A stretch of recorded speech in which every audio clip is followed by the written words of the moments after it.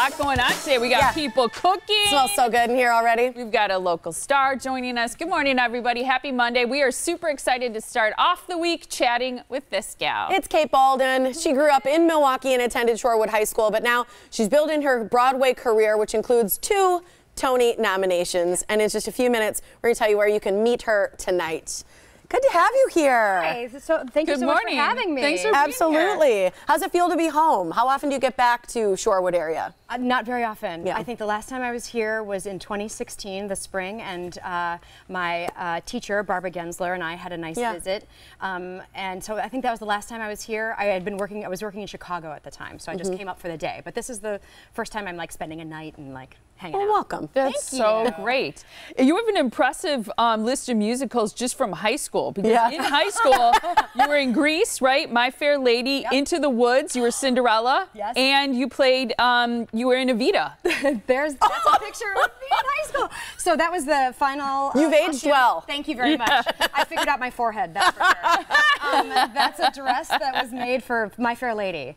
Okay. Yeah. Oh, there's Evita. So you were a senior. I was my senior year. That's my teacher, Barbara Gensler, and she's wearing the sweatshirt and the big grin. And so I played Eva Perón at the tender age of 17, which maybe is not something I'd recommend for most people, but I loved it. I had the best time. It was so much fun. Well, what's cool about your teacher is then she came to Hello Dolly, which was your one of your last nominations for a Tony Award, right? When you played Irene. I played Irene Malloy in the most recent revival of Hello Dolly, starring Bette Midler and Bernadette Peters. Which we'll get to in a second. We both want to know about that. But Barbara, she was backstage, and that's how the whole conversation came to be about you coming here. No, actually, Susan Hyman, who works at the Skylight, she was the person. Gotcha. But she's dear friends with Mrs. Gensler. I still call her Mrs. Gensler. She's my teacher. As one should. Yeah, exactly. But yeah, that's how this conversation began. And I thought, what better way to come back to Milwaukee than to come back to the Skylight, offer an evening of songs, help raise money for this institution that is now celebrating its 60th year and is the place that I went to and saw musicals as a kid and inspired me. So nice of you, and I think we have an incredible theater community in the Milwaukee area. There's lots of impressive stuff going on and some great shows. I want to know what the song was that landed you your first Broadway job. It was a song called "Look What Happened to Mabel," which is a song. Never heard I don't know it. Yeah, it's from kind of an obscure musical called Mac and Mabel that doesn't get done very often. But it's also a Jerry Herman wrote that score as well. He also wrote Hello Dolly. So we'll let you sing it right now. Yeah. How about that? We're going to be your judges. You I'm can kidding. come tonight. Tonight I'm going to do it at the Skylight. Oh, you are? Yeah, Perfect. I am. So you're prepared is what you're telling us. Yeah, well, we'll have a pianist and it'll sound much better. I promise. I promise. But it was a song where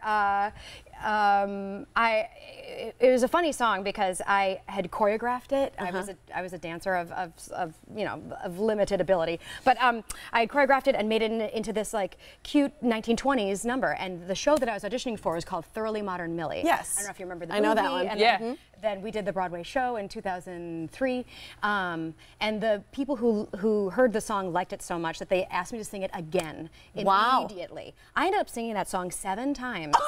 For that audition? For that audition, over the course of probably, 13, 14 months to land the job. And because usually would you switch up the song, are you saying? Yes, but they kept requesting the same thing, and by the end of it they were doing all the hand gestures that I had choreographed with me. So that's adorable. I think they thought it was adorable, and thank God. I actually got the job. It was really nice. That's awesome. Well, so what was it like? We got to go back to Bette Midler. What was it like working with Bette Midler and Bernadette? Well, they're 2 extraordinary women. Nobody works harder than Bette Midler. I'm telling you, the very last performance I did that show because I feel like at this point she could skate, right? Yeah. She could just skate in life if she wanted to. She could Bette Midler will never just skate. That's incredible so impressive. to hear. I love hearing about somebody with a good work ethic. Oh, for sure. That's awesome. Yeah, and wants to know what's happening in every sort of aspect of it. Like, why are you wearing this? Why are you saying that? You know what I mean? Yeah. And she, to the very last performance, we did the show like about 550 times.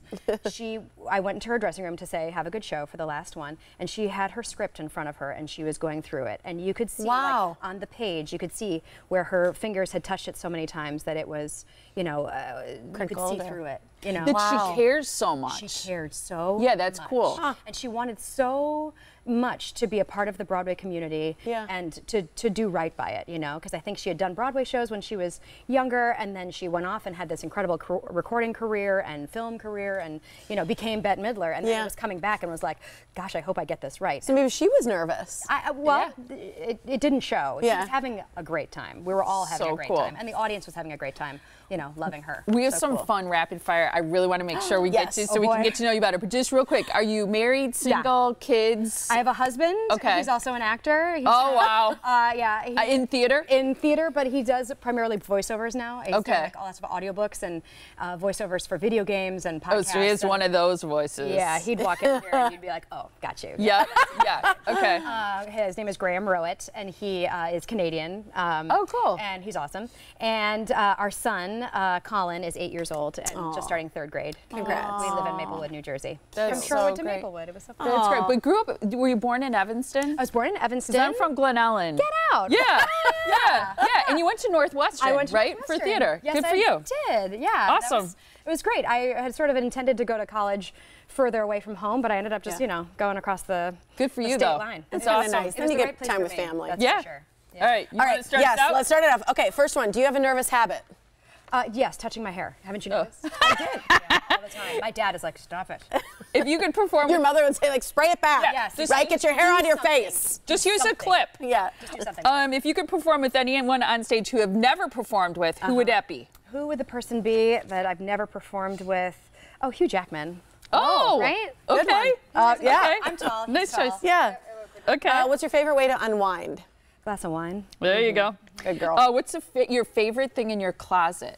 This coat, I just bought it. I love it. Yeah, Alice and Olivia. Sassy. Guys. It's Fits great. you perfectly. Do you have any recurring dreams about performing? Oh my gosh! No, but I do have that dream of like showing up for my English test. We just talked about it last Let's talk week. about that. And having Are you in high school or college? Or? For me, it's high school. I can Yep. picture my classroom at Shorewood High School. And did you not show up all year for the class, and now you have to take a test? Yeah, and I Yep, and you're unprepared. I never read Moby Dick. I don't know what it is. Yeah. Yeah. Sorry. All right, so this is sort of a 3-part question. What's your favorite musical? That's tough. I have 3. Is that okay? Yep. West Side Story, Into the Woods, and Sweeney Todd. Okay. And what has been your favorite show to be in? You know, it's a tough question because it's like picking your favorite child. Yeah. I only have one, so. That helps. Yeah. It's like, it's always the show that I'm working on currently because you kind of have to fall in love with what you're doing in the moment. Present.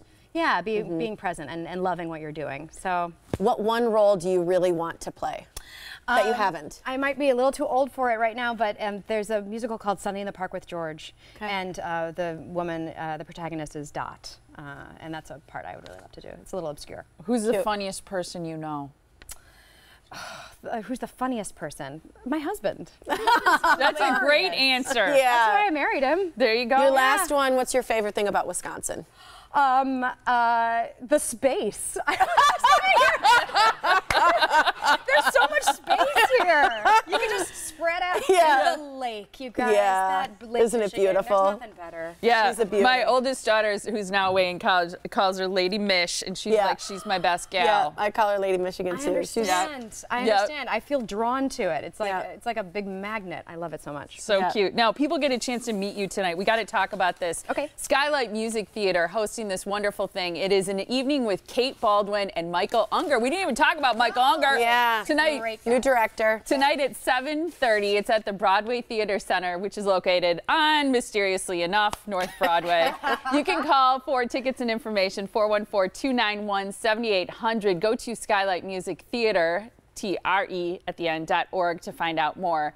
And then Skylight, the gala that you are also going to be supporting, which is wonderful, is Saturday, October 26th. That is at the same place. Look at same your little web smoke show address. there. You can get tickets, and it's going to be a really fun evening. Great event to raise money for this wonderful. Did you see that photo? company. Smoke show. I was, I did that. Look at you. Gorgeous. See, that's me. What I like to say when you wear something like that is you're wearing your breasts well. Yeah.